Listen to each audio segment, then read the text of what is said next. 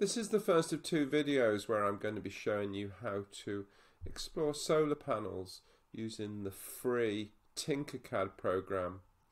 So I've signed in and then I'm going to create a new design. And this is all happens on a browser, and we get a work plane here that I can actually move around. So the first thing I want to do is to click on 5mm.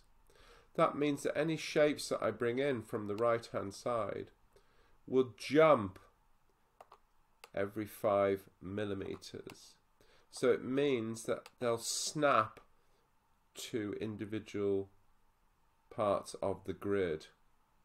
So if you look, it'll jump to the next 5mm away. So what I need to do is move that up here, and that's going to be our first shape. Now we found out that most solar cells have to be dark blue, so I'm going to choose a dark blue. And you can see it's too tall, so I'm going to change the height to a small number, like 4. And you can change that, you can edit that later.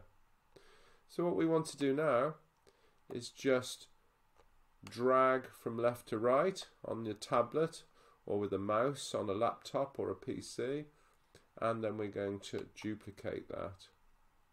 And then we use the arrow keys. On a tablet you will need to move it with your fingers. And you can see that we've got 2 of those. So let's just repeat that. So I'm clicking on one, top left, duplicate and repeat, and then using the arrow keys on my finger. And I'm going to try and spread these out equally on the grid. So what we could do now is to put a box around these 3, and then we could do the same thing, duplicate and repeat and bring them down. And then we've got 6, so box round, duplicate, use the arrow key, bring them down. Now you can see we'll fill in the plane very quickly here. I'm just going to look from the top just to see that I'm happy that they're equally spaced. So what we're going to do now is to add a backboard for these individual cells to be on. So I'm going to choose a cube again, and this time I'm going to make it even thinner. So I'm going to change that to 2 and press enter.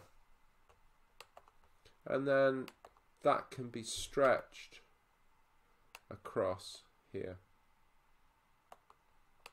Now you can see we're filling up the plane very quickly here. So what I'm going to do is put a box around the whole lot and try and make it smaller. Now you'll see that this whole shape changes.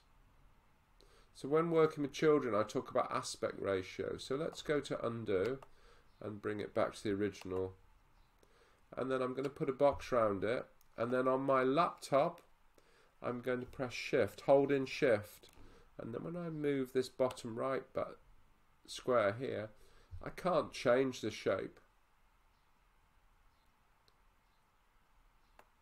The width and the length are in the same ratio. So let's get some more of these now. And I like this because it's very efficient, it's very realistic. This is how you would actually design something, and you'd think, well, how many of these do we want? Do we want a gap between them, or do we want them next to each other? If we had a gap between them, we'd need another layer of the board. I'm going to just change that actually and just move that over. Now you'll notice the snap goes to there. So I might want to change the snap, and I've also made a mistake because I forgot to drag these across. So what I really like about this is you've got the undo button, and it's encouraging you to explore. So watch video 2 to see how I angle the panels and add a base to them.